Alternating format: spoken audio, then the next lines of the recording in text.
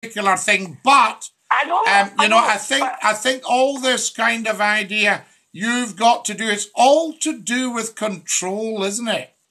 That's right. All we Hitlers are controlling people. I mean, say I said to you tonight, Davy, you can't come on here until you've swiped your tongue across the YouTube channel.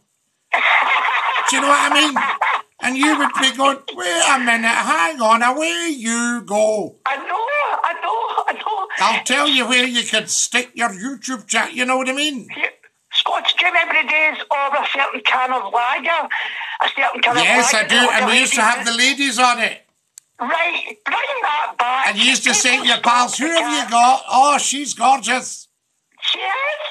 People are gorgeous. You're gorgeous. I'm gorgeous. We're absolutely stunningly gorgeous. Do you remember a certain newspaper that on a certain page they had ladies in a state of undress?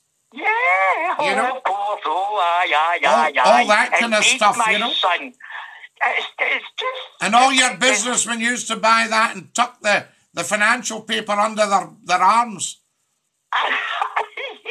Well, can you see these financial papers? I mean, my ex in the 90s had these financial papers, and they're so big. They're so big. My mother was a very proper person, Davy, and I went out to get... She said, would you go and get the papers?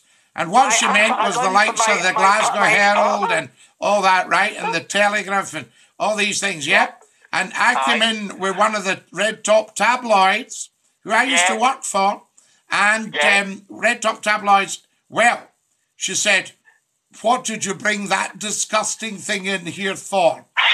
Right, wait you hear this, Davy. She sat down and read it from cover to cover, every single word. And at the end of it, she goes, this is just pure filth. And my grandmother used to sit knitting, and if something questionable came on the telly, she knitted and tutted. She watched it and went...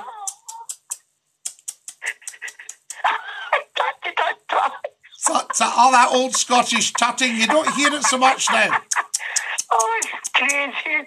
I mean, look at the old crocheting. A wee bit of crochet, you don't see so much of that. No, not at all. See, when I was about maybe 15, 16, I started in that a wee back years ago. Because my mum was alive then. So I said to my mum, can I have your knitting needles? And I was sitting on the chair having a wee, maybe iron brew or something, whatever, anyway. And I was knitting away. And then she said, do you want to start the crochet?